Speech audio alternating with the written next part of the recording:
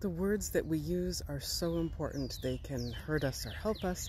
And I think especially when someone is talking about their own trauma, it's especially important to listen to the words they're saying and reflect them back and not use words that can be hurtful. I didn't experience that yesterday. My naturopath is wonderful. The student is wonderful. They both listen to me. They're both compassionate. They always hear me. But my naturopath was sick yesterday. So the walk-in naturopath, she was very brusque and she didn't hear me. So the student was saying like, hey, can I say you have had a traumatic, childhood experience? And I said, yeah, you can say anything. Like I had talked to her about that before. Like I think it's important for people to learn about trauma and cult survivors. And I'm okay with people learning from me because I can speak about it and some people can't. So she said, Cheryl, they were involved with a cult. And I said, no, that implies I had choice. I had no choice. I was born into the cult. My parents abused and tortured me. All the other abusers did. I had no choice. And she was like nodding and she was hearing me. But then the naturopath picked it up and said, oh, so you were involved with the cult. I said, no, that implies I had a choice.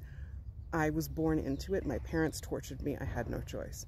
And she goes, well, but you were still involved. And she was not hearing me on something that is very vulnerable and traumatic and is my own experience of trauma, of torture, of mind control that I know best. I was not involved. I didn't have a choice.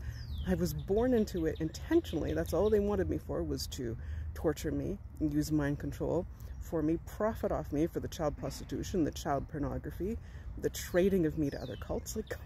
Like it was so dismissive and just plowing through. And she did a number of things in that visit that were like power tripping, and it just didn't feel good. And so I didn't feel safe in that moment. But afterwards, back with the student again, I felt safe and could commiserate. But it's not a great thing to try and talk over someone's own experience of their trauma. It was not helpful. It's not a great thing. I talk about trauma from a place of understanding it in my books, especially Scars, which has been frequently banned.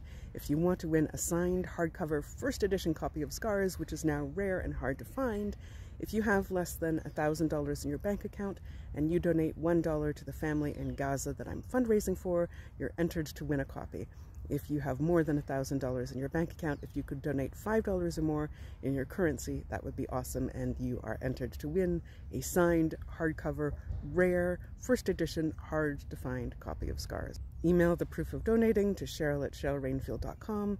Link is in the bio for the family.